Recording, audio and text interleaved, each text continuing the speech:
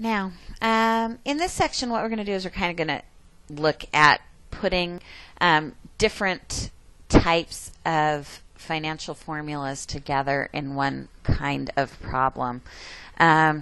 Really, probably one of the more common sort of situations that you would do is if you were trying to come up with a retirement plan, doing some sort of retirement planning. Say, for example, that you are 35 years old and you're expecting to work for 30 more years until you get to be 65. Based on, and while you're working for 30 years, you'd like to be able to contribute money towards your retirement. So you'd like to start some sort of a savings plan. Ideally, what we want to do is we want to figure out how much money we'd have to put into a savings every month. We're trying to figure out how much we want to save. How do you figure out how much you want to save? Well, you're going to have to figure out how much you want to spend. If I live to be 65 years old, and based on how long my grandparents and parents have been living, let's suppose that I'm expecting that I am going to live an additional 25 years after retirement. Well, after I retire, I am not going to be having any more income, so I'm not going to put any more money into my retirement account. Once I hit retirement, I'm going to start taking regular withdrawals out of my account. And so I would like to withdraw a particular amount of money. Now, this is kind of where some of your guessing comes in and doing a little bit of research. Let's suppose that based on my lifestyle and my expectations of what I'd like to be doing and how much I've paid off in terms of my house and all of that, let's suppose that I decide that I need $2,000 a month to cover expenses after I retire. And I'm hoping to live for 25 years. So my question is, how much should I save now so that I can take out $2,000 a month for 25 years later? Well, all right. This seems like a two-part question, and in fact it is. Here, if you notice, I'm taking money out. And I'm taking money out in repeated intervals. So for this part of the problem, I'm using a payout annuity.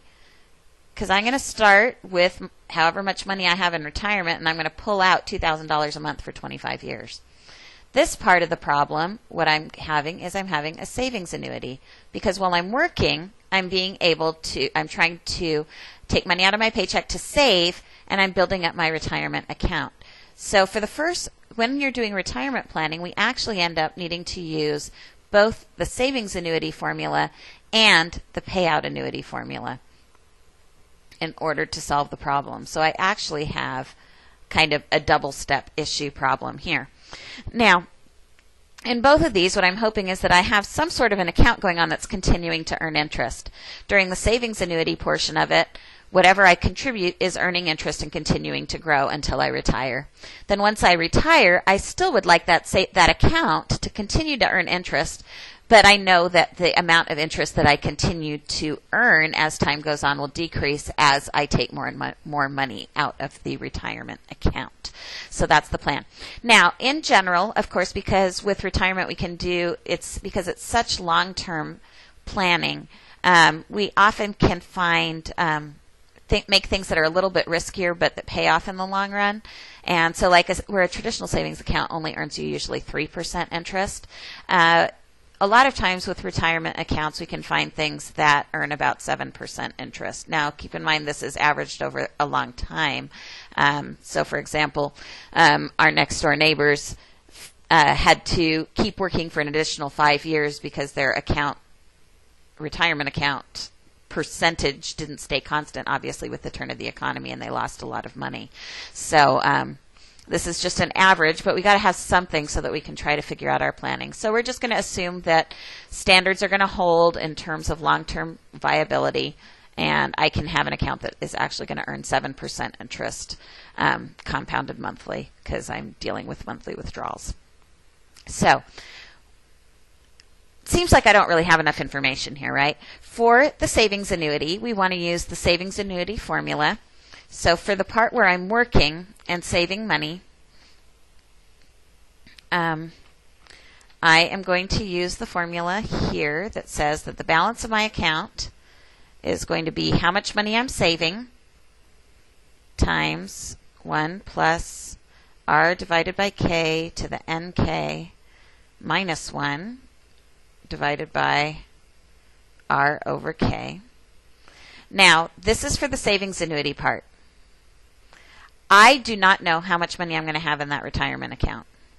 All right, that's what this is. What's the balance at the end of my working for 30 years? I also don't know this. This D is what I'm actually trying to figure out, right? What I'm trying to figure out is how much money do I have to put into savings every month in order to retire here. So I don't know the balance here, and I don't know D. I do know everything else, right? In this particular case, I know that the rate is the 7%, the K is the monthly, so is 12, and my capital N for the savings part, so this is the savings annuity part, is 30 years because I'm going to be working for 30 more years before I retire. So at this point, the problem is I don't have enough information to do all of this because I don't know what the amount is in my account at the end, because I don't know how much money I'm putting in. So let's go then and look at the payout annuity part of this. Now with the payout annuity part, I'm going to use the payout annuity formula, which is this one. And the payout annuity formula says that when I start, then I can take out D amount, which times by 1 minus 1 plus R divided by K to the negative NK parentheses divided by R divided by K. So this is my payout annuity. Now, in terms of the payout annuity, there are some things that I know. I know that I would like to withdraw $2,000 a month, so that's going to be my value for D. And I know that my account is earning 7% interest over averaged out, and that I'm doing things compounding monthly. Remember to take that to a negative power.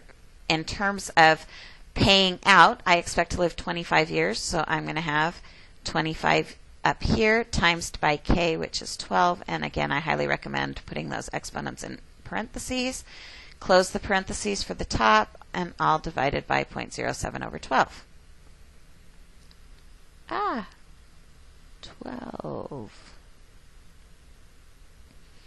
When I do all of this, what's going to happen is I'm going to figure out how much money I had to start with. So to take out $2,000 a month for the next 25 years, how much money do I need in that retirement account?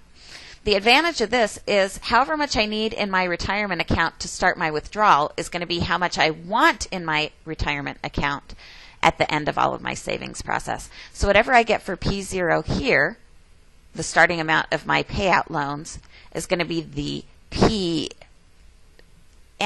here, which is the balance of my account after saving up all of my money during my working life. So let's go ahead and evaluate this using the calculator. And again, be super careful with your parentheses applications.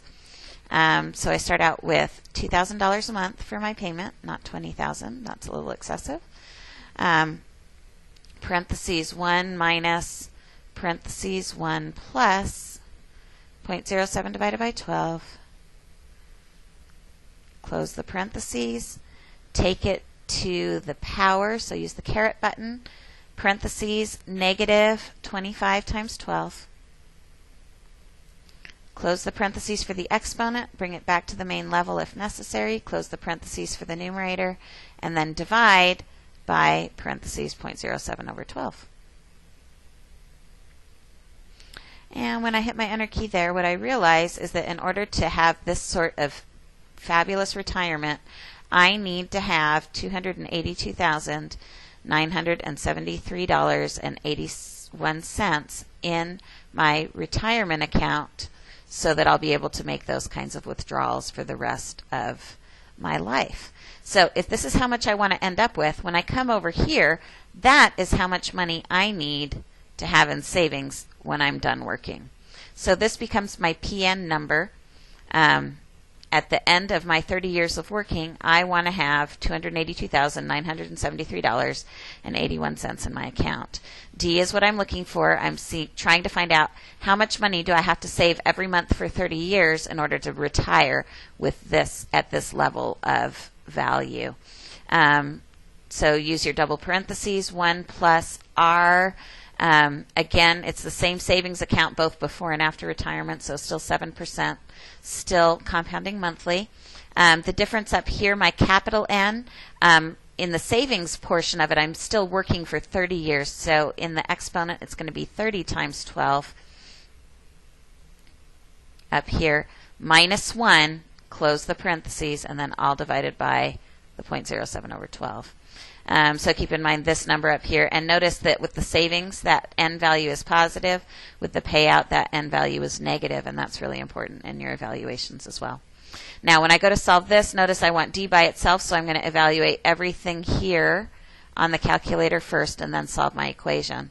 When I go to do that, remember it starts with a double parentheses. That's important. Times 1 plus 0.07 divided by 12. Close the parentheses. Hit the caret button for the exponent. Then put the exponent in parentheses. And I have 30 times 12. And close the parentheses. If you have this new style calculator, you need to hit the arrow key to bring it back down. Otherwise, just go into minus 1 and then close the parentheses for the numerator. Then divide by, and then in parentheses, 0.07 over 12. And what I get is everything in that big box here comes out to be this 1,219 value. So what this says, 282,973.81 is equal to D times 1,219.97, blah, blah, blah. So divide by that 1,219 number that we just calculated. We take that original amount of how much I need to retire. So 282,973.81. Divide it by that last answer that I just got there. Oops, didn't hit the blue button, I guess. There we go, that last answer. And I come up with, I need to put $231.95 every month into my savings account for 30 years, and at the end, I will have enough money that I can take out $2,000 a month for 25 years. And that is the power of interest and regular savings and planning.